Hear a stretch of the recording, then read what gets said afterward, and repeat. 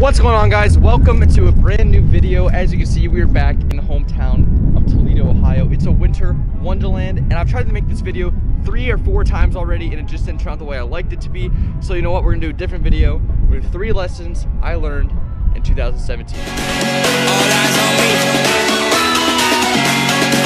All eyes on me.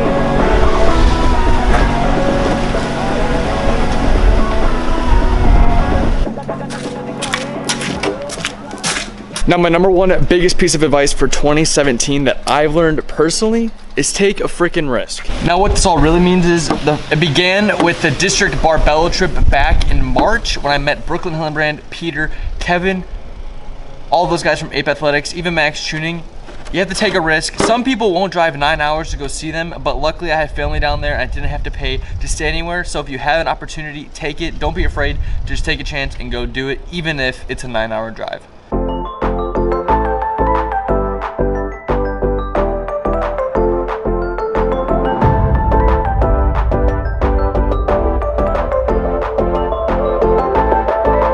And I truly think if I didn't have the balls to make that trip, I wouldn't have gone to see Michael Corey. I wouldn't have gone to see Nick Bear.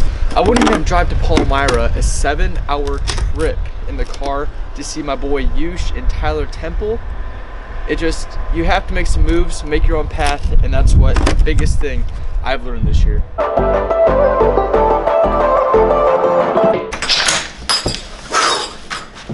Did I mention that it was cold outside? Man, some of you might be saying to yourself, Cameron, you're wearing shorts. I know. I just realized I haven't had a chance to show you the goodies that I got for Christmas, and that starts with the Tommy Boy Callahan Auto Parts t-shirt my Padre got me. I love that movie. Chicken wings. Tommy likey. Tommy want wingy. And before all the haters say I got a new backpack, yes, it was time to get a new one. There was holes in the Alphalete Odyssey black bag I had, and it was time to get an upgrade. So we got a new backpack. I have no idea what this brand is, but it fits the needs I need for a bag.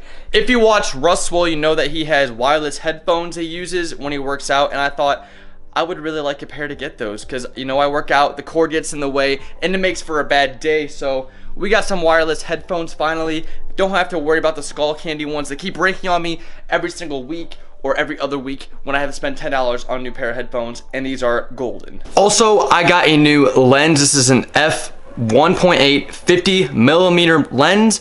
So this will get you a very, very close shot, and I'm gonna be using this for edits I have coming in the future when I get Final Cut Pro and we can make some sick edits, some sick transitions, some better content, and it'll be more crystal clear for you all to see my beautiful face in action.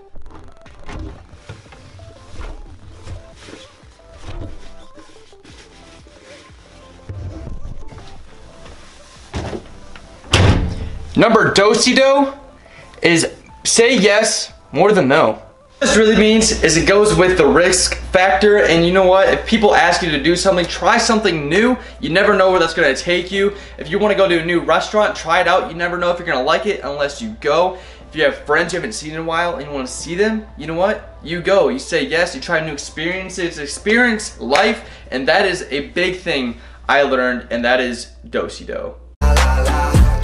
My loco señorita, la la la. She my margarita, la la la. My loco señorita, la la la. Oh, hey, you're still here. I'm just watching Chrisley Knows Best, you know, that really out there show. Actually, this show kind of reminds me of my grandma. She likes Coca-Cola a lot. And one time my dad saw Savannah in Vegas, and I said, hey dude, why don't you know that number? yeah.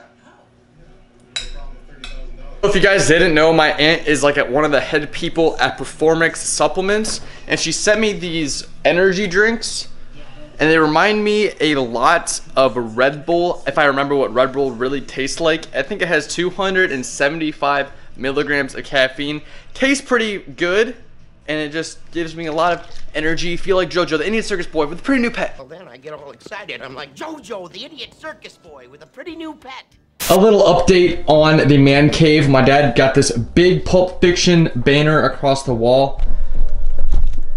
And for Christmas, I bought him this collage of superheroes, and we're gonna put it probably around this area. I said put it up above the TV, but you know what? I'll just put a picture right here.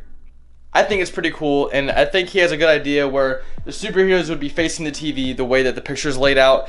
And here's our last little lesson I've learned in 2017. Last thing I learned in 2017 is just to let the past be the past. I think in the beginning of all my social media, I was very dark, and I was holding on to a grudge for quite some time, and this year I've learned to just let that go, do my own thing, and everything will just fall into place from there. And I think you can see that through all my content from the beginning to now, and even on Instagram I can feel just there's a difference between the content I'm making now is a lot more positive into who I want to be and to inspire others, instead of just doing it to do it and having a grudge mentality or a very negative aspect of that content. So hope you guys liked the video, subscribe, holla at your boy down in the comments below, and of course, I will see you guys in 2018.